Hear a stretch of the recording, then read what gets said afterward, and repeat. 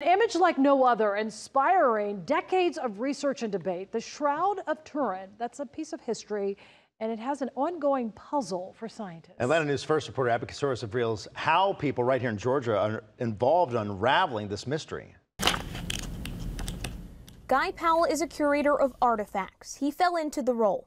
It's either the burial cloth of Jesus Christ or it's not. These samples, photos, and images are from photographer Barry Schwartz. He's one of 33 people given exclusive access to the Shroud of Turin. It's over 14 feet long and 3 feet wide.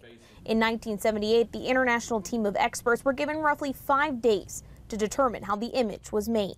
Even Barry would say, you know, when I went over there, we'll be done in a couple hours. We'll prove that it's, it's a fake and whatever.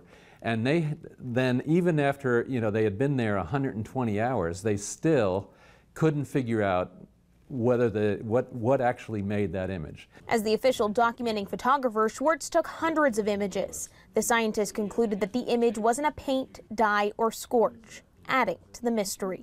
Schwartz died earlier this year, entrusting people like Powell with his photos and research, creating a foundation and digitizing his papers to make sure all that information was freely available. Schwartz never tried to convince people. He's quoted as saying, "I only want to give you the information."